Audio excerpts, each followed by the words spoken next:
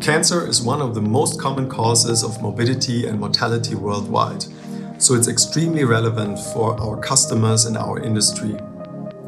Cancer is on the rise globally, so it's important to understand that the majority of cancer-related deaths are due to cancers for which we currently do not have a screening option. But to improve cancer outcomes, early disease detection is key.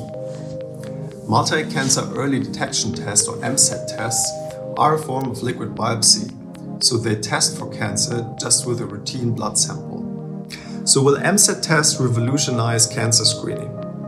Well, these tests are extremely promising because on the one hand, they're able to screen for multiple cancers simultaneously just with one blood sample.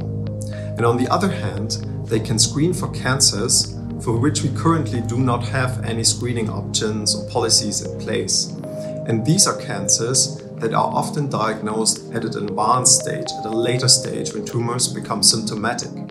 And this is linked to poorer outcomes such as higher mortality. Now with MCED tests, these cancers could be detected at an earlier stage.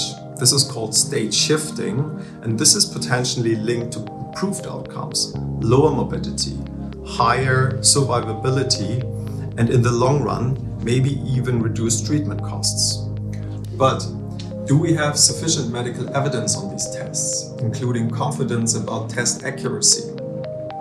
Well, at the moment, there are still open questions and limitations.